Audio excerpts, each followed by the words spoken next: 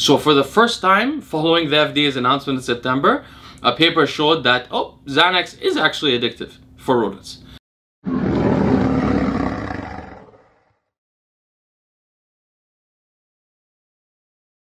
Hello friends, welcome to another episode of Bio News. Today I have 4 papers to tell you guys about, and they involve the subjects of pain, opioids, and addiction. Beginning with the subject of opioids, a paper by Laeng et al. Was fascinating. It studied the subject of our subjective experience of the enjoyment of music. They wanted to know, does our enjoyment of music depend at all on opiate receptor activity in the body? You see, we have opiate drugs like oxycodone and fentanyl and these drugs that everybody knows about, but we also have molecules in our body that naturally agonize the receptors that are the targets of those drugs. These molecules are called endorphins, and they're famously released, for example, after you work out. So what this paper sought to determine was, is the activity at these receptors necessary for our enjoyment of music? What they did was they did a placebo-controlled study of humans in which they gave a group vitamin D and another group naltrexone.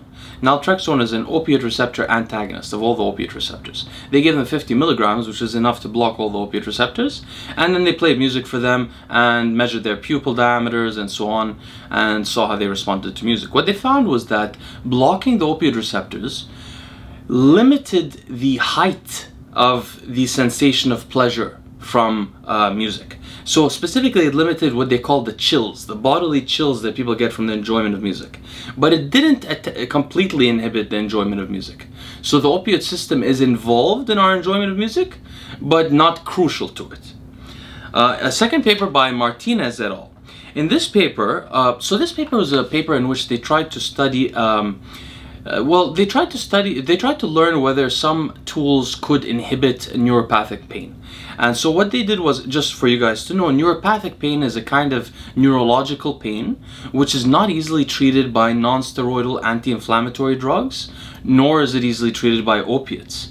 It's traditionally treated by tricyclic antidepressants, SSRIs, and GABAergic medications, in particular gabapentin and pregabalin. So, and often neuropathic pain comes from the actual treatment of, from medicinal treatment. In fact, what they call this is iatrogenesis.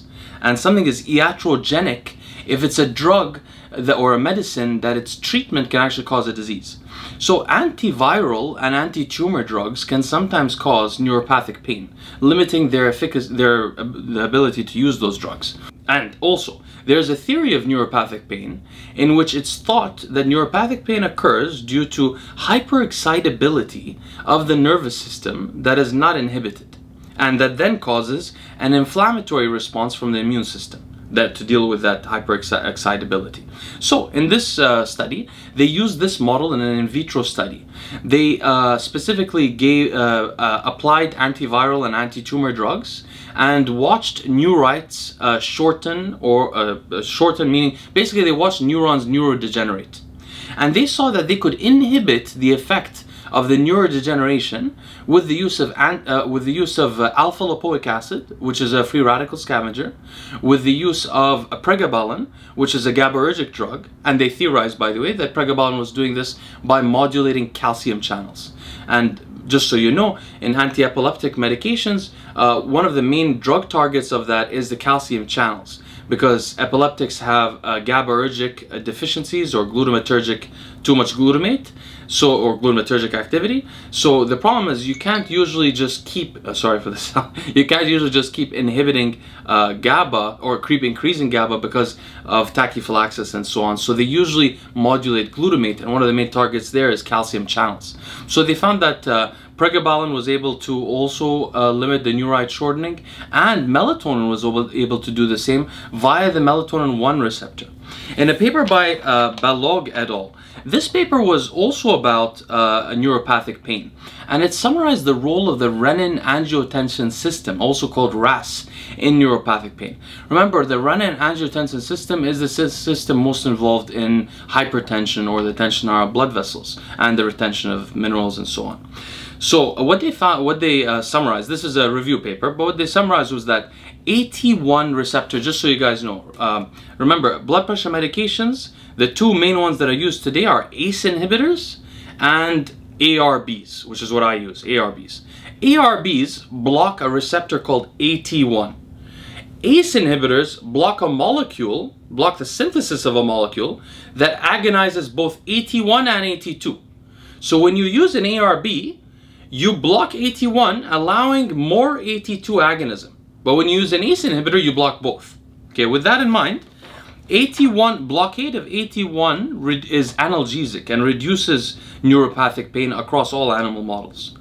On the other hand, with the AT2, the authors basically synopsize the decision as this. If the patient cares about neurogenesis or the protection of neurons, then they would want to not block AT2. In fact, they would want to agonize AT2 because AT2 is particularly neuroprotective. One of the reasons I use an ARB, because when you use an ARB, it increases AT2 signaling. But they said if you wanted just analgesia, you would also block AT2 because AT2 signaling is also involved, it seems, in neuropathic pain. Fascinating. So this means if somebody has neuropathic pain and they're taking an ARB, they may want to switch over to an ACE inhibitor, something that I certainly didn't know before. Finally, a paper by Løseth et al.